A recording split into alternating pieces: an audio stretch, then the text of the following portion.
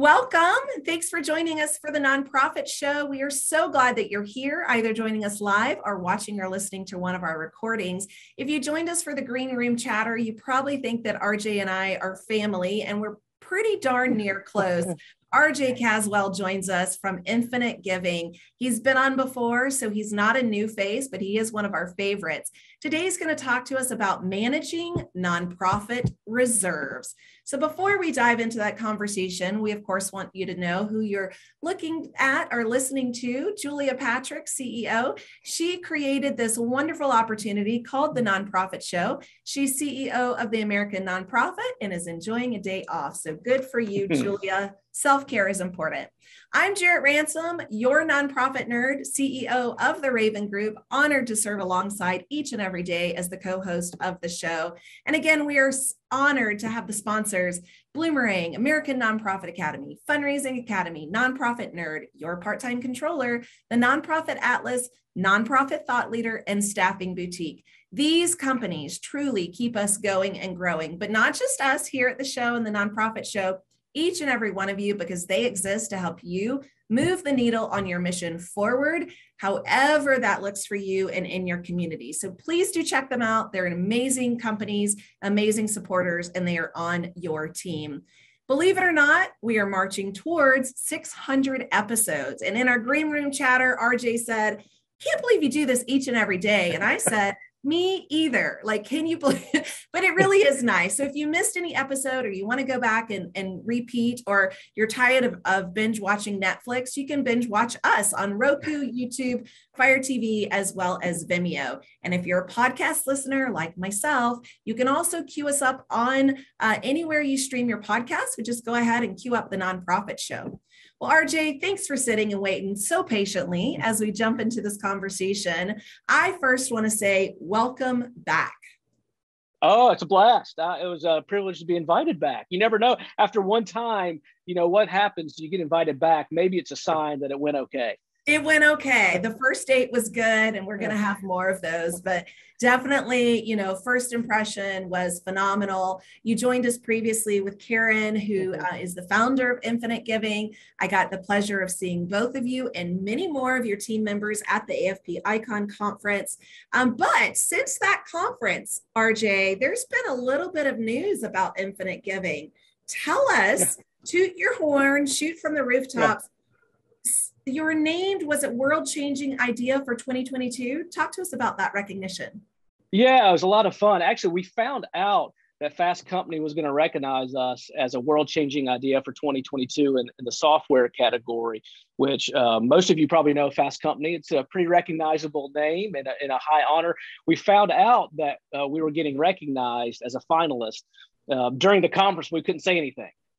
Because they hadn't released it yet. So we had to wait for them to release it, which happened right at the end of the conference. So we were able to celebrate right after AFP Icon, which is just a true testament, I think, honestly, to Karen and the idea she had to found this company to serve nonprofits in a way that wasn't being done before, in a way that can be done really well and transparent, all those things.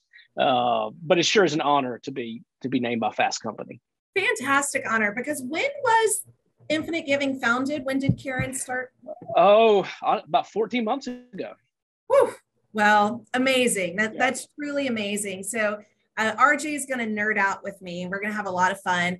But again, as the slide shows here, and those of you listening, Infinite Giving, RJ is Director of Business Development. So infinitegiving.com. You can find more about Infinite Giving as well as RJ.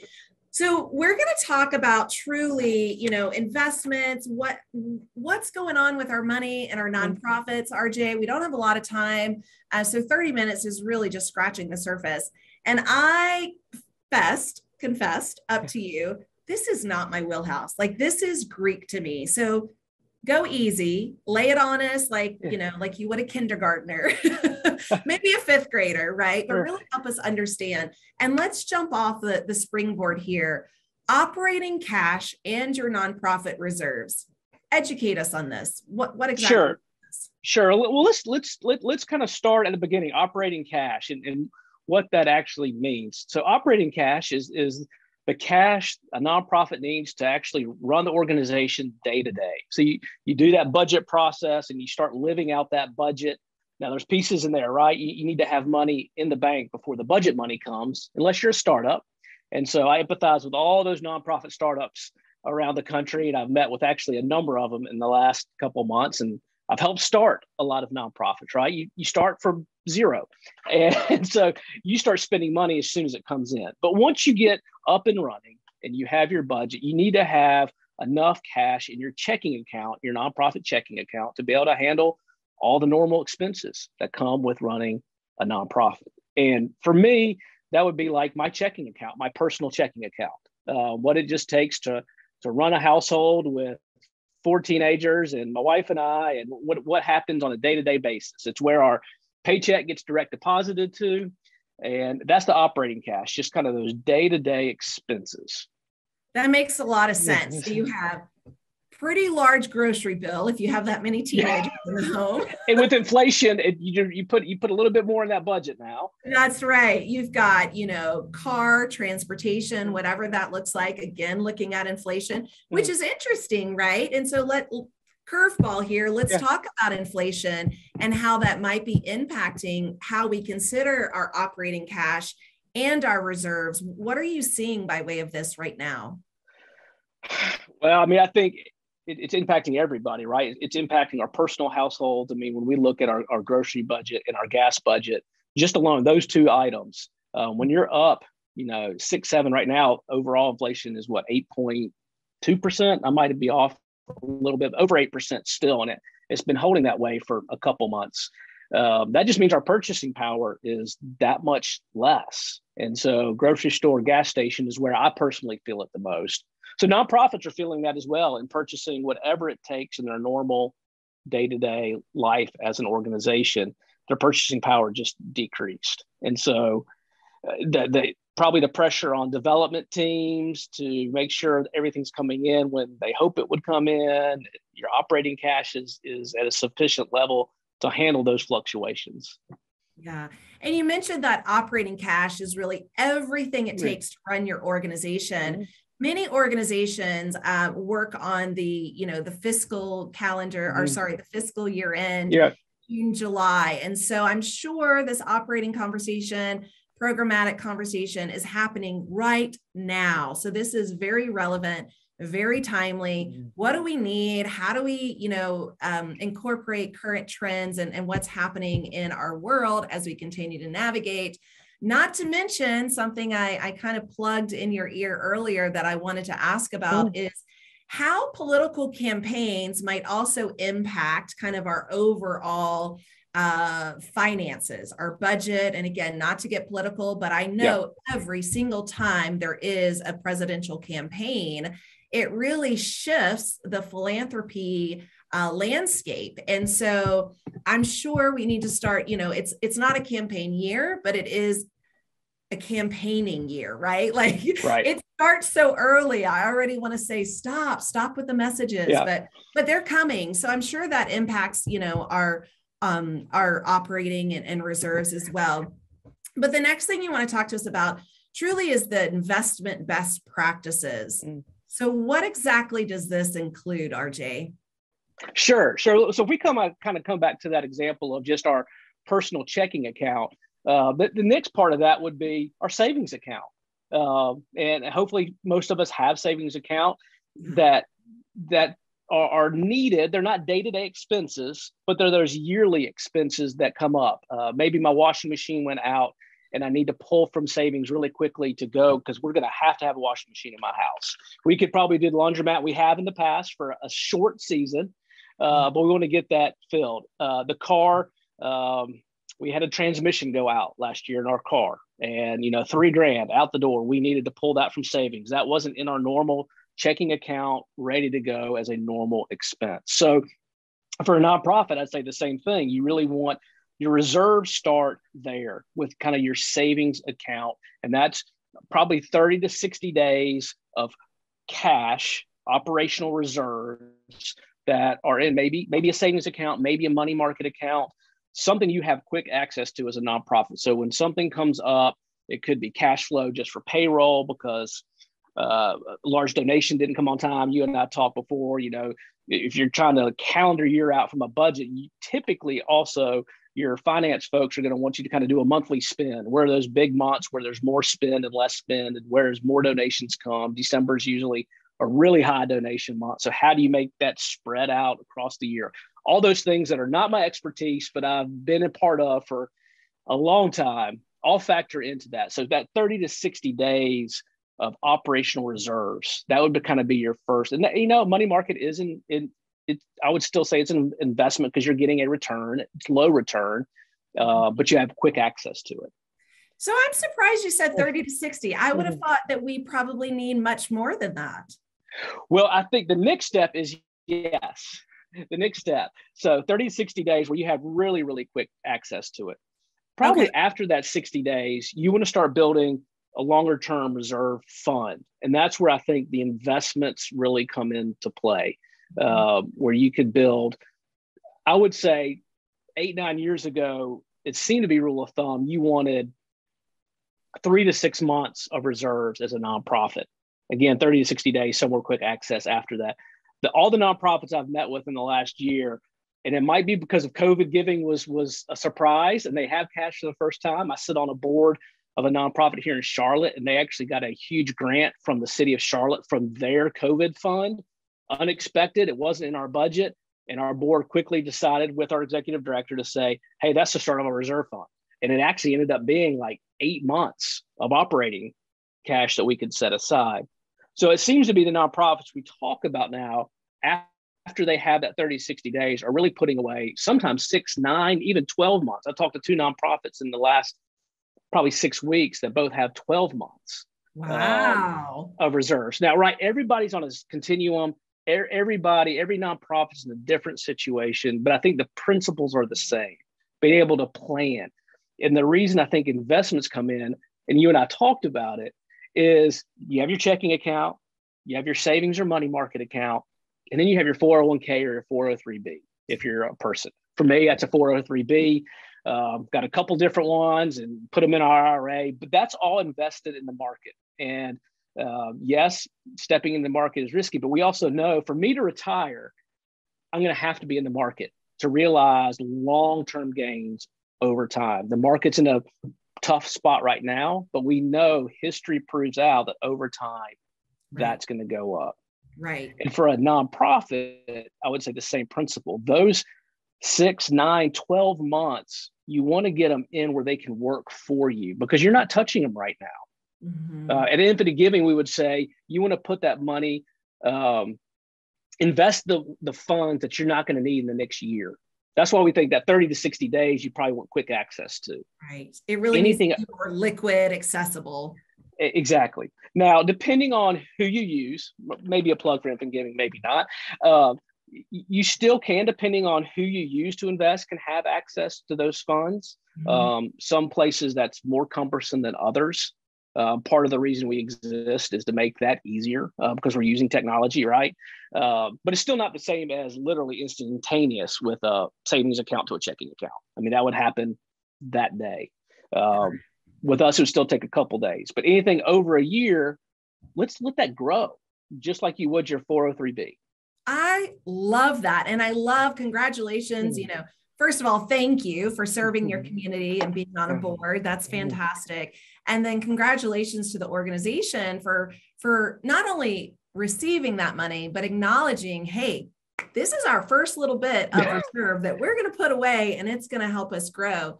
So RJ, I mentioned, and I kind of blew by it, but the political campaign and how that might impact our future.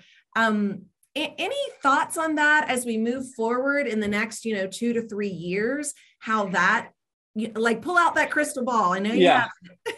Shine it up and tell us, what can we prepare for? It's a great question. I think it's an incredibly difficult question. And I'm sure somebody much smarter than me can actually start looking at data. So I know there's tons of data nerds out there and pulling donor information over seasons during kind of the especially presidential elections, but any elections, kind of what that does and which party is coming out on top or not probably influences that data as well. But I would say at a bare minimum, yes, we're going to see an impact depending on what sector you're in as a nonprofit, right? What service you provide. Those, I think, all factor into those debates, as well as law. I think every season we hear more about this tax deduction and will it stay? Will it shift? Will it change? Right. For donors, will that change? Will the standard deduction stay? Will it go up? Will it go down? I mean, we saw that shift a couple of years ago politically as well, when some donors were making one large gift that was really a 2-year gift, where they're making it in 1 year because of taxes. So I think that tax implication for the donor, not that I'm a crystal ball, how that shapes out politically, I think really does impact nonprofits, especially on their budgets. And those, bless their heart, those advancement and development folks who are in it every day trying to navigate that world on the donors. I knew you could fit in a bless your heart. I just knew it. It's ingrained. I can't even stop it. I know. No, it's fantastic. Well, thank you for riffing off that. I know neither of us are really the experts when it comes to political or presidential campaigns, but infinite giving is fantastic, really, with the investment. You talked about best practices. What are other options we might consider and really sink our teeth into when it comes to other options for investing? Is there anything else we really need to have our finger on the pulse, RJ? Sure. I mean, a couple other options. I think, again, trying to get a good base, whether it's individually in your personal finances, having that big, strong foundation. The same, I think, is true for a nonprofit, having really skilled executive directors and finance folks and board members to know what is the foundation we want to lay? What is the operating reserves? What are the capital reserves? Not every nonprofit needs capital reserves, but some will need to look at capital reserves if they have capital needs, buildings, facilities, cars, trucks. That's separate than operational reserves. So I think capital reserves are another thing that not every nonprofit will need to look at, but some will definitely need to look at a capital reserve fund that would most likely be invested, because you're going to have a schedule of replacements that goes out sometimes 5 to 7 years for roofs and parking lots and HVAC units. And so it would be wise to look at it, potentially investing capital reserves, because you're not going to draw on them all the time. Your fleet, if that's something, fleet of vehicles, right? You mentioned your own personal transmission, technology, that has been a big one. Big one. And it's not going away. That's going to be increasing, right? That's going to be increasing. I just talked to an IT consultant the other day for an organization, and he came back with a $400,000 quote. Now, he did give us the caveat that is not the nonprofit rate. So he really just went out to the market, took a look at technology, the advancements that this organization needs. And he said, here it is. And I was like, whoa, let's lift my jaw, up, but that's ever changing. So this is very valuable, and I appreciate you bringing this down to a kindergartner, 5th grade level for me to understand. That's what I need too. That's what I need. Well, hey, you're doing a great job. Who should be having these conversations at the organization? Who do we need at the table? So, great question. We actually talked a lot about this in the Infinite Giving team at AFP Icon for folks who were coming by our table. And it was really interesting when we were talking really about kind of our tools for stock donations, crypto donations, and endowments. And endowments is another one. You said other investment options after you have a good foundation. I put a plug in after you have, operating cash set aside, your savings account set aside, and your reserve account set aside. Great things open up, right, for potential for endowments and other things like that. That I think get really exciting, again, for legacy and for the longevity of an organization. Yeah. So endowments, but we were talking about people who came by the booth. But again, it was a fundraising, right? So most were fundraising professionals. So anytime we were talking reserves, it was, I need to pass this on to my CFO, my finance director. And sure enough, I followed up with a lot of people who asked to be followed up with at AFP and sent them some more information. And it was, this is awesome. I got to get it to my CFO. Yeah. And so I think you kind of have this split for folks that need to be in the room. You have kind of, I think, donor development leaders need to be in the room. You have, of course, your executive director, and then your key finance people. And those are sometimes two different worlds, but I think they're really, really important to talk together. Because if they're not on the same page, it can be really tough for the organization to advance their mission. Mm-hmm. Great point. Because we talk often about those silos, where Yep. it's program, it's development, it's finance. You don't really mingle and, exchange information as regularly as maybe it needs to be done. What about a finance committee as part of the board? Is that something that Infinite Giving is really discussing with? Is this finance committee Yep. or an investment committee, task force? Like, where on that board governance level should we include? So anytime I think when you're talking about investing money, it's going to go to the board, right? I would say, again, depending on the size of your organization, most medium-sized nonprofits, even some on the small size, are going to have some sort of finance subcommittee that are helping already look at the reports. So I think it would start there, going, what do we want? How do we approach this? And then that finance committee, which we work with a lot of finance committees, was meeting with one last week, whether they want an actual investment policy, they just want to make sure everything's in line. And then it typically, of course, would go to the board and the executive director to go, let's move forward, let's invest, and let's do this. But I do think that those finance folks that often can get a bad rap, right, are so critical to grounding the organization, setting a foundation to really let everybody else run really hard at the mission. So another question is, how long is this process? Like, if we were to say, okay, RJ, we're drinking your Kool-Aid, we know we need some help. You said, bless your heart, so we're all in. What's the process look like? What's the timeline? So the actual timeline to set up an investment account with us, and again, we're using technology, so it's quicker than historically has happened. We can get you set up in 15 minutes. Wow. Okay. So set the account, and then it would take a couple of days for the account to be opened, and then the money would be invested. So all told, 3-4 days. Now, that's the easy part. Right. So the work is before that moment in time, and that's getting everybody on the same page. And that literally I had one customer that took a month. I had one customer that took 3 months. And then I have other nonprofits I'm working with now that it's already been 4 months, and I feel really confident we'll get there, but it might be 4 more months. It's really at the pace of what's your board meeting cycle. What's the margin for folks in their day-to-day to look at this? So how long it takes to get to that moment is really, really varied.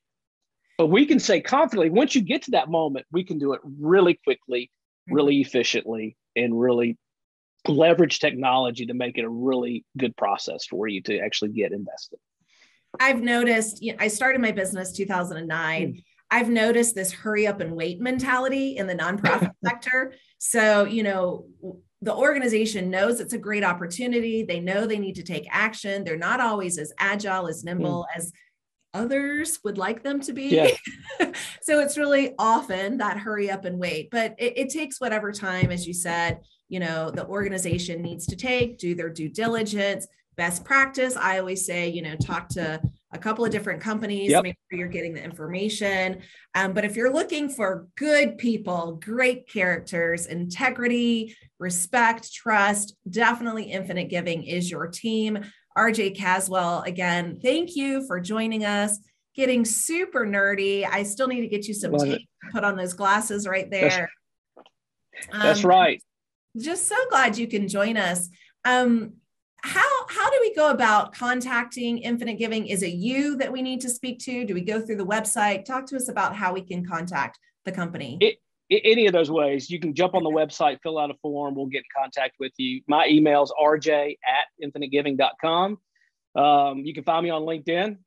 Send me a DM, send a connection request. Would love to connect with you there as well. We make it as easy as possible. Yeah. Shout out to your LinkedIn, man. You've got really good post. And I was gonna message you and say, who does your posts? Do you get prompts each and every day, or are they just coming from you naturally? I would love to think there was some rhyme or reason. That's just something I've got a note app on my phone. I have an iPhone and it's a note app. And I've just been kind of collecting themes and personal experiences and jot them down. And in the morning, for me, it's been honestly just a good rhythm. Have not historically been a writer. And this has just been great for me personally. So if anybody else benefits, that's awesome. I'd love to serve. But it's been a great exercise for me. So I just open up my note app and look through themes and ideas and write. Well, they're very authentic and they definitely resonate with me. So I love what you're putting out there. Definitely for everyone else, check out RJ on LinkedIn, very active, and the rest of the team too. So thank you so much. And thank you to Julia Patrick that created the nonprofit show and allows me to have fun and play with guests like RJ. It's really good when we can connect and have some friendly banter. I'm honored to be here. And we are so honored to have the continued support from our presenting sponsors. Those of you watching, you can see them on the screen, but those of you listening to our podcast version, I'd like to give a shout out to Bloomerang, American Nonprofit Academy, Fundraising Academy, Nonprofit Nerd, Your Part-Time Controller, the Nonprofit Atlas, Nonprofit Thought Leader, as well as Staffing Boutique. Now is a great time to check out these companies. They are fantastic. They are on your team, in your community, helping to drive your mission forward. So RJ, again, thank you for bringing this down to a level that I could understand and sharing your valuable time and expertise with all of our guests. I couldn't be more privileged to be here. Thanks so much, Jarrett. Absolutely. And congrats to the entire team for this recognition with Fast Company. Just really thrilled to see the growth of this company. And again, really, really good people. So thanks to everyone who joined us either live or the recording version. We are honored to have you here for the Nonprofit Show. We hope you'll join us tomorrow. And until then, we always ask you to please stay well so you can continue to do well.